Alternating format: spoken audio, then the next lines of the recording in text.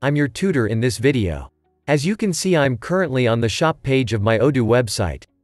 I want to set a 20% discount for customers and display Strikethrough price to indicate if that items are discounted. How to configure Odoo to handle this kind of case? Please watch this video till end. First, let me log in as admin user. Then I need to activate the developer mode. The page will reloaded with developer mode activated.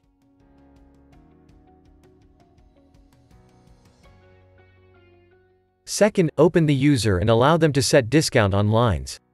This access right will show additional configuration in price list settings.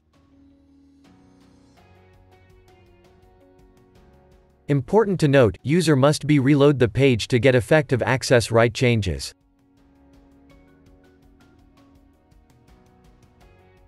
Third, open the price list menu. If you can't find the price list menu, maybe your user has no access to it yet.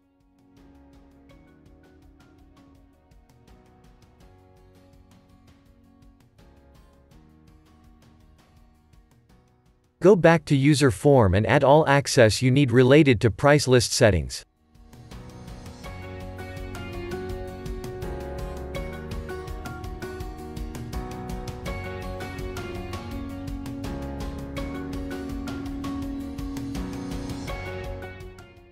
Fourth, select the price list we want to edit and set discount policy field to show public price and discount to the customer.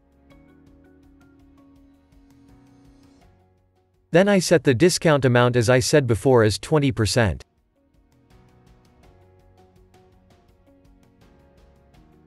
Fifth, go to website to see if the website now showing the Strikethrough price. Congratulations, we're done. Please press like or dislike button and leave a comment about this video. Thanks for watching.